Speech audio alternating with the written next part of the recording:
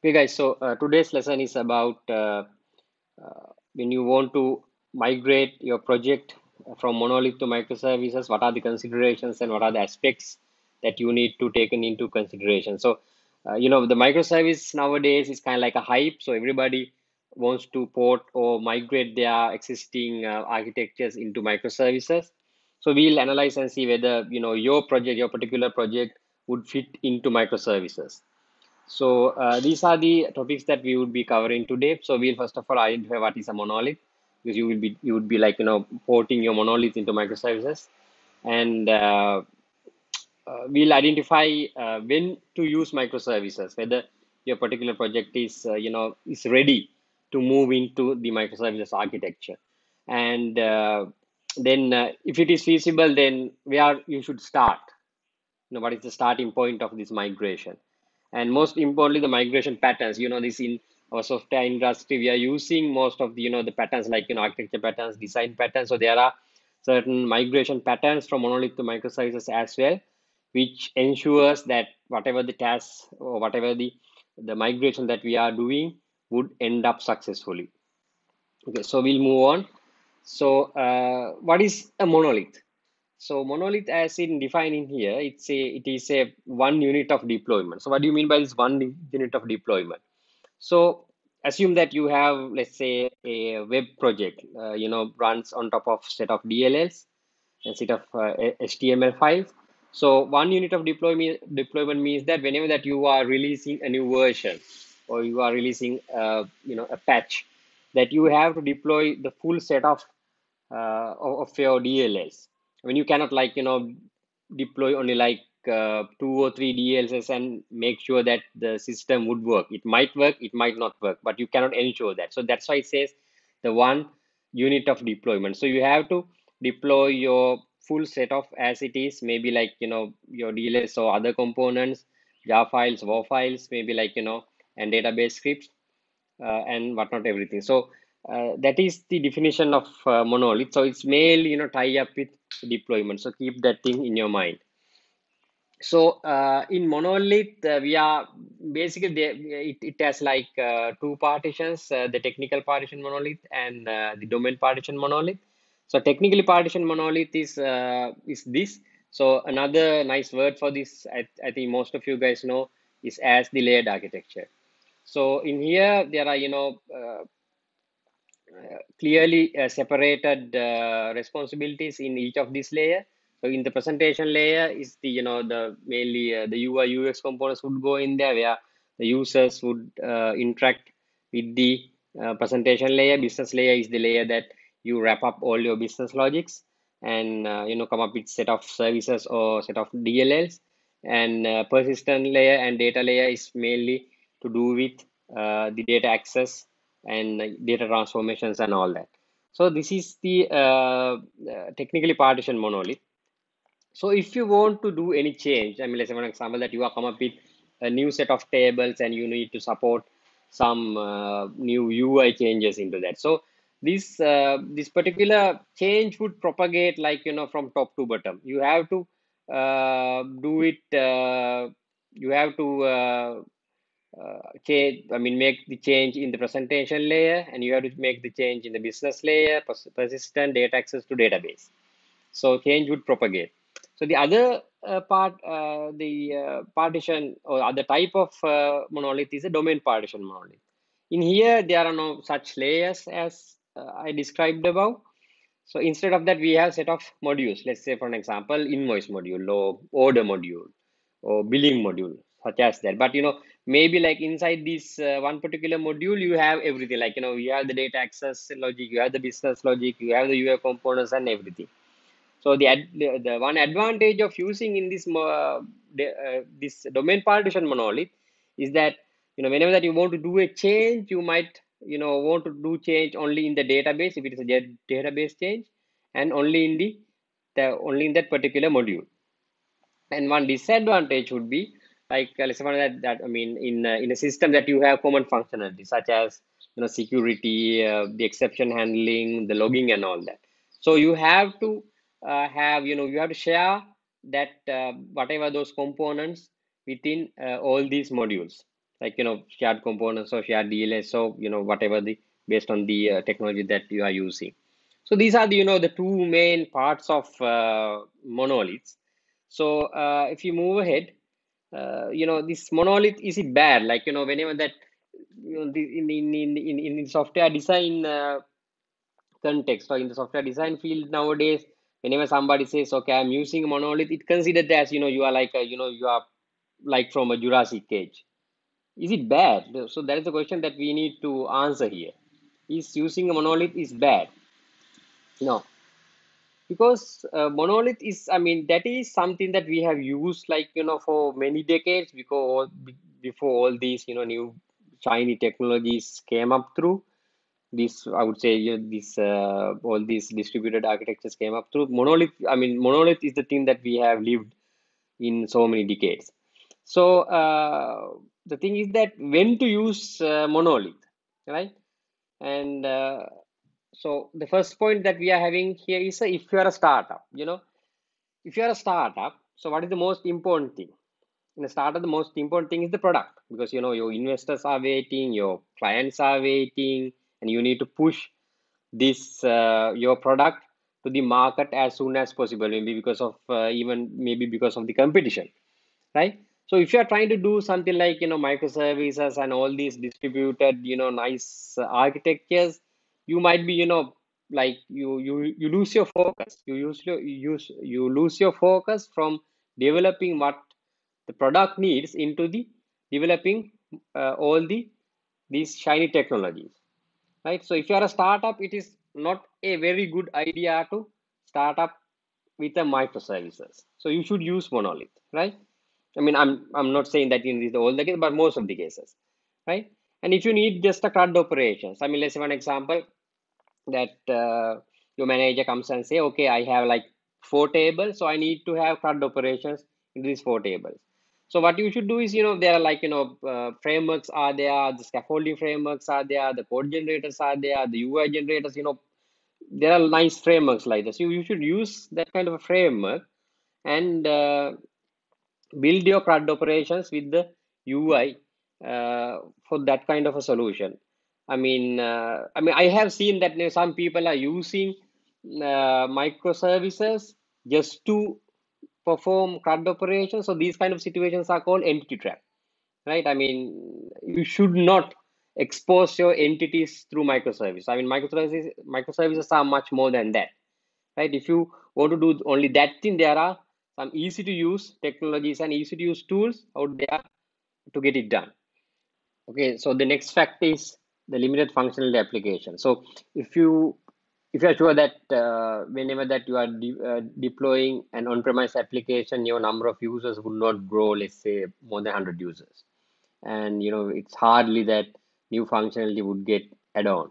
So if the situation is like that, and if there's no requirement of such as scaling, elasticity, and all that, so then it is better to go ahead with a monolith, right? And the other aspect is POC or pre-sales, right? So I mean, you don't want to like do a POC with huge architecture blunder, right? Or complex architecture.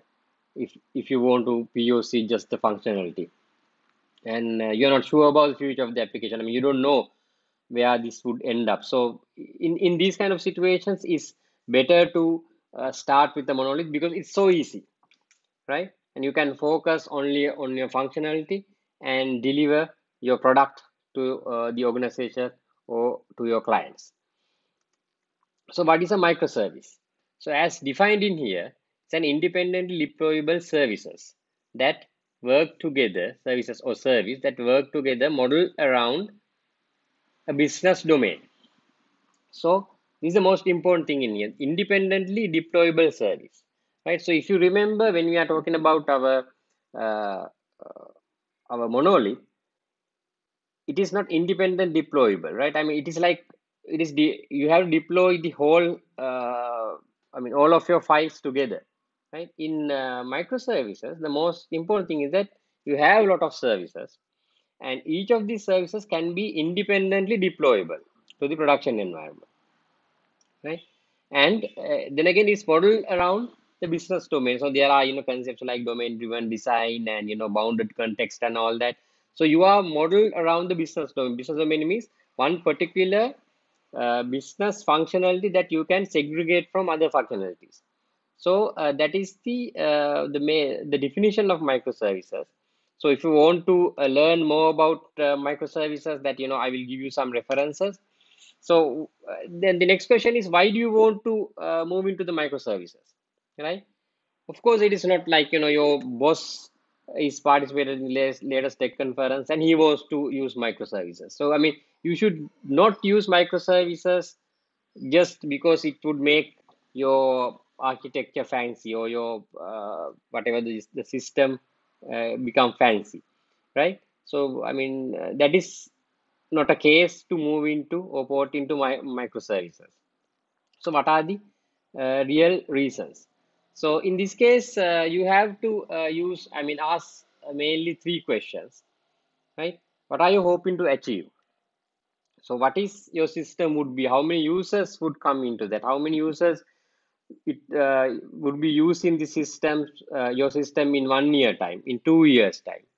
Is there any predictable increase, right? Or have you considered any other alternatives other than microservices? There are a lot of other uh, system architectures or software architectures that you can use. Have you considered any other alternatives, right? And the other point is, the third question that you have to answer is that how do you make sure that the transition is working, right? How do you measure it, right? And so there are things like fitness functions and all that where you can do a proper measurement. So we will be discussing those things uh, soon. Okay. So and the other thing is that, do you have any of these requirements in your current system or in your current architecture, right? The most important thing is that, is your product or services is SaaS based. In SaaS, so if you service your system or service as a SaaS based product, then anyone at any time can come at your system or website or your application and get onboarded. So you do not know how many numbers would come up, right? Because it's in the public, so anyone can get on board, right? And do you want to scale your system? If the number of users are increasing, do you want to scale it, right? And do you need elasticity? So what do you mean by elasticity? Elasticity means that there are certain heights in the traffic to your application. As an example, let's say that you have built a restaurant system or a POS system for, let's say, cafeterias. Like, so during the dining hours, of course, there are high number of requests that is coming into your system. So this is called the elasticity, the sudden burst. So do you have that kind of requirement in your system? And do you need to roll out bugs quickly? So in this quickly means how many, like it's not like 2 or 3 months time. We want to roll out bug fixes within like few hours, so within like at least within 2 days, right? And you need to have high resiliency and robustness. Whenever that some part of your system fails, that you need to have some kind of auto correcting or auto healing features, right? And do you want your system to be resilient to high traffics and all? And do you want to scale your development? Let's say one example. There's in your development effort, there's a requirements are coming, so you need to scale your development across several countries. So do you have that kind of a requirement in your system? And do you have uh, any performance issues, especially in your back end and more or less front end as well, where you cannot solve within your current architecture? So if you have like any one or many of these questions answered yes, so then you have high eligibility to move into the microservices. Your effort that you are putting into moving into the microservice would not get wasted. Okay, so if you want to learn more about microservices, so these are some good resources that you can go through, because this particular lesson or this video is not about learning microservices. So microservice IO is one place, and the Martin Fowler's blog and his website is one good place, and there's a nice book by Sam Newman.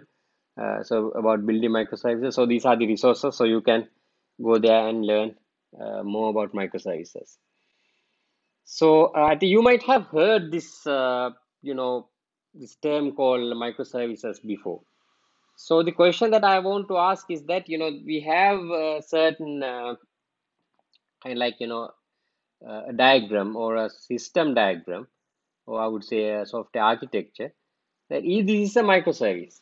You have a set of services. Of course, you might be able to deploy these things independently. Is this microservice? The answer is no. Why?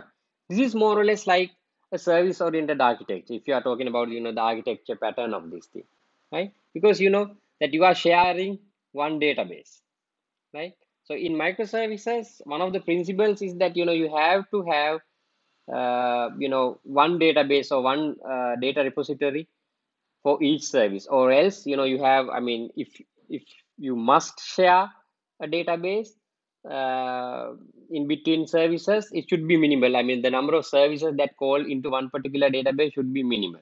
In this case, you can see that each and every service is calling into the same database. So I mean, let's say an example that if you want to change something in the database, that you want to deploy all these services. So that independently deployable clause would break in this case. And apart from that, the front end is also shared, right? So, I mean, if you want to change some thing in the front end, more or less that you would be changing more than one service in this architecture, right? So this is not a microservice architecture. The point that I want to emphasize here is that if you have set of services which run on different machines or different ports in the same machine, it is not a microservice architecture, right? Because in order to enable microservices architecture, you have to have a lot of other things. I will explain that thing in a while, right? So is microservice is easy? No, it is very complex, and it is very cost as well. I mean, you have to incur certain cost in microservice. So in the domain, or uh, in our domain, that it's considered as microservices stacks, right? So what are the things that you have to do?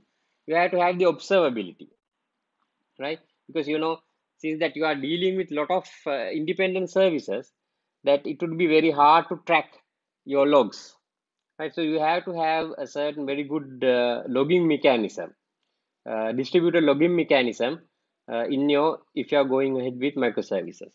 Service discovery, whenever a new service is spin up or new service goes down, right? You have to have service discovery facilities in your microservice architecture. Otherwise, it would be a failure. Fault tolerance, circuit breakers. Whenever the one particular service or set of services get down or get out of sync, then you should have some kind of self-healing mechanisms and to support that kind of scenarios. And deployment, build and deployment automation. So I mean, you cannot deal with microservices without automation. It is kind of like must, because whenever that you are dealing with let's say 150 200 or 250 services, you know do your manual deployments as you are doing now is not going to be work. It's like it is unhuman, you cannot do it. So you have to have build and deployment automation. And other thing is the testing automation. So whenever that you deploy into the production or into staging, you should be able to automate your testing, right? Because with microservices, what we are trying to achieve here is like like multiple deployments, let's say per day or per week, right? So I mean, you cannot ask your QA team to come and do QA, manual QA testing each time that you are doing the deployment, because these deployments are much more frequent. And particular technical stacks, I mean, if you are doing a monolith, you might be stuck into like J2EE, Java or .NET or something like that. But with microservices, you have the capability of going into many different technologies which suits uh, that particular solution. I mean, let's have an example that if you are trying to come up with a service that is very highly memory intensive, so then you can select a technology, a programming language or technology stack where it supports more memory incentive applications. Right? So likewise, that you can use polyglot technology stack and technically capable teams. Right? I mean, technology is something that since that this all these things are novel, so uh, your team, your development team, your DevOps team, or whoever have to have the ability to adapt into new technologies and move ahead. Right? So we have to start with microservices. Right? So let's say one example that you do all these tests and you all these evaluations and you decided, okay, I'm going ahead and I'm trying to move into microservices. So where to start it? The first thing is that you need to find good support from your higher management, like because moving into microservice is not that easy.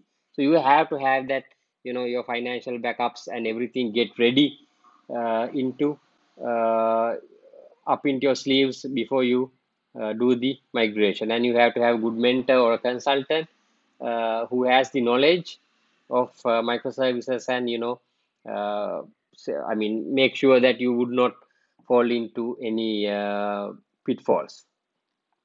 And you have to develop a vision and strategy, right? What you are trying to achieve by moving into microservices, and define short-term goals. So this is very important. I mean, you cannot do like something like this. Let's say, for example, you have a huge monolith, and you cannot stop supporting that monolith, and you cannot say that to your users, to your management, okay, we are moving into microservices. You have to wait like 1 year until we get this thing ready. You cannot do that, right? So you have to uh, come up with short-term goals. Okay, what are the areas that we are trying to move into microservices first of all, right? So, and the other thing is that you have to have some kind of mechanism to measure that whether you have achieved that goal or not, and communicating the change vision, that you have to communicate it across all your stakeholders. Okay, we are going to do something like this, and change the organization culture. So this I have emphasized before, that your teams, your technical teams, and everyone should adapt into new technologies, and they should be robust about learning new things and all. And you should, as an architect, assume that you are an architect, so you should anchor this approach, right? You should spearhead this thing with your team, right? And the other important thing is that you have to identify the components for decompression. So these are the methods that you can use for this thing. For domain driven design is one thing, event storming is another aspect, and act action is another approach to identify your components where you are trying to decompose. So these things, I mean, I'm not going to emphasize much in here. So you can go and find out more about these things later on, right? So as the next step, so this I have taken from one of the Sam Newman's book, this diagram. So what you have to do is there's two axes in here. One is the benefit of decompression, right? And the other axis is ease of decompression. So after you identify your domain model using one of these technologies, TDD, event storming, or act action, then you have to put that thing into a structure like this. And whatever that comes into this square is the places, is a nice place that where you can try out your microservices. So what is this square? Is the benefit of decompression is high, and the ease of decompression is also high. So in this case, what you can do is you can convince your higher management or your clients that by doing something very quickly, and it proves, okay, let's say one example, after moving into let's say that as in this example, if I moves my invoicing part or invoicing module if I port my invoicing module as a microservices, okay, there is this performance gain in the application. So then you can, they would also support to port other, hard parts into, or hard modules into microservices as well. Okay, so the next big question that we need to answer is where we should start this thing, right? So as Martin Fowler said famously, if you're trying to do a big bang rewrite, so the only thing that you are certain is a big bang, right? I mean, it would collapse, it would, like, go everywhere, right? So what you should do is you should start small, right? So we'll go into in the next video. We'll be going through these migration patterns.